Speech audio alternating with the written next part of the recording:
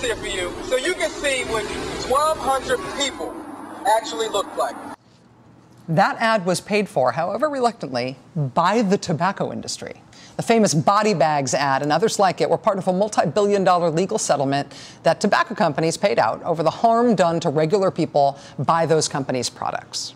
The tobacco industry tried and failed to stay out of the debate over cigarettes. Their attempt at creating a heat shield was a fake group they made up called the National Smokers Alliance, with talk show host Morton Downey Jr. for a spokesman before he got lung cancer and repented.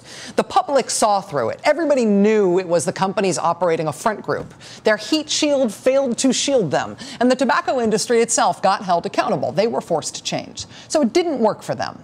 But trying that as a strategy makes some sense, right? I mean, if you're an industry that sells a product that kills people, if your profits depend on the continued or increased sales of something that kills Americans, the strategy of having somebody else stand up for you so it doesn't have to be you in the debate, that strategy is not dumb.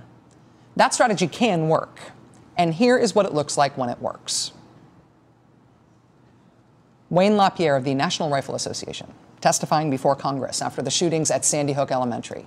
And of course, it is the NRA sitting there testifying in 2013 instead of the gun makers. It's the equivalent of the made-up National Smokers Alliance sending Morton Downey Jr. to testify in the 90s instead of the cigarette makers. It's the same strategy. It's the same tactic.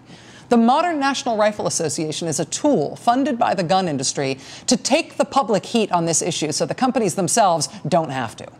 Consider the names on just this list of NRA corporate partners. Names like Beretta and Brownells and Benelli and Sturm Ruger and Winchester and on and on. The NRA represents itself as a grassroots group, just gun owners standing up for gun owners' rights. But they are a gun industry group, funded by the industry that makes guns because those companies want the anti-gun reform side of the argument to be argued by somebody other than themselves. They put the NRA out there so the people who profit off selling guns don't have to themselves be identified as the source of the argument that gun sales can't be restricted in any way. The NRA is propped up and funded by the industry to make that case from a gun rights perspective instead of a protect my business perspective. And they're put out there to take all of the criticism and all the attention so the industry doesn't have to. And that is why since December 14th, since those shootings at Sandy Hook Elementary School, the industry that makes its money selling guns has been largely invisible. But Wayne LaPierre and the NRA, they are everywhere by design. For the companies, for the gun manufacturers, invisibility means their strategy is working. It's the exact same tactic now that was used by the tobacco industry then.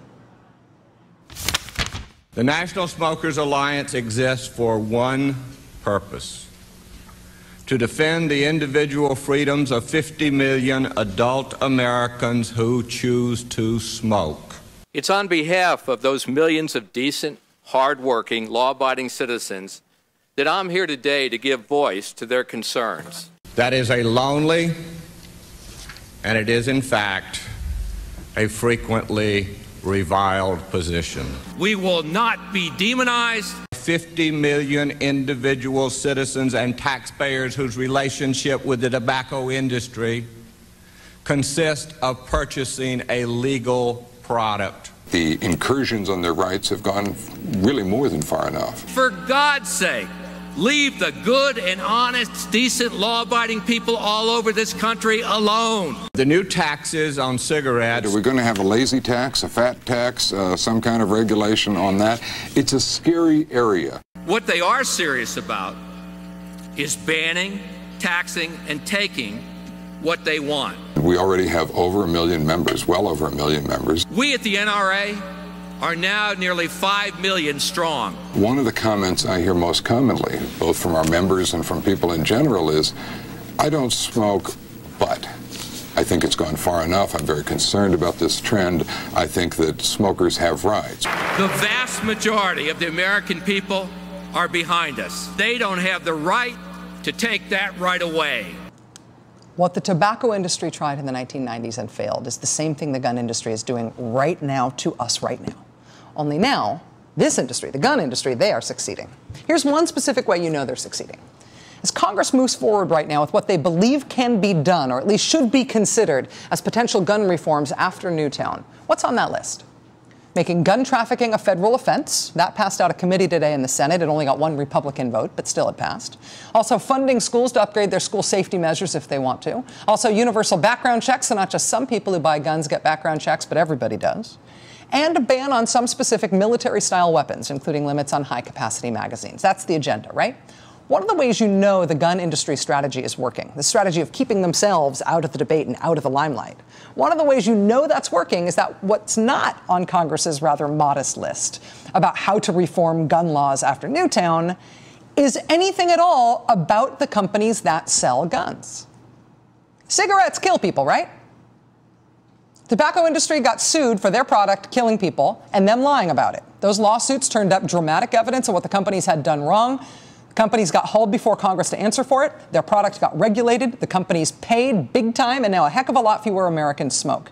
And now a lot of those companies are more focused on how many Chinese people they can get smoking instead of how many Americans they can get smoking, because frankly, it is a harder sell here. The gun companies also make a product that kills people, but the gun companies cannot be sued for that. Congress in 2005 passed a specific law to give gun companies immunity from lawsuits for how their products get used. That's not on the agenda to maybe be repealed or discussed.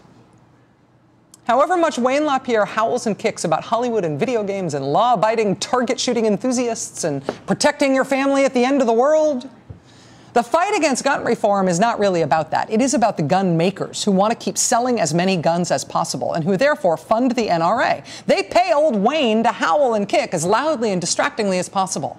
It is all about protecting the gun makers from becoming the focus themselves. This week, Republicans in the Senate filibustered a nominee for the U.S. Appeals Court in Washington, D.C. That court's sort of the minor leagues for the Supreme Court. As federal judgeships go, a seat on this appeals court is very important. The nominee is named Caitlin Halligan. She's widely seen as qualified for the job. Qualification for the job is not why Republicans blocked her nomination. This is why they blocked her nomination. Quoting Senate Republicans, in New York versus Sturm and Ruger, a New York state court case, Ms. Halligan argued that gun manufacturers created, maintained, and contributed to a public nuisance of illegal handguns in the state. As Solicitor General of New York, Ms. Halligan vigorously advanced a specious legal theory attempting to hold gun manufacturers liable. Gun manufacturers will not be held liable for the products they sell. And they will not argue that publicly.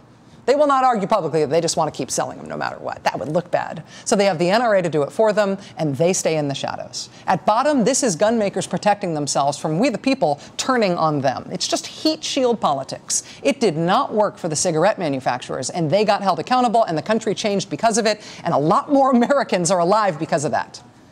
It is working right now for the gun manufacturers, and they are not being held accountable so far. But maybe that can change.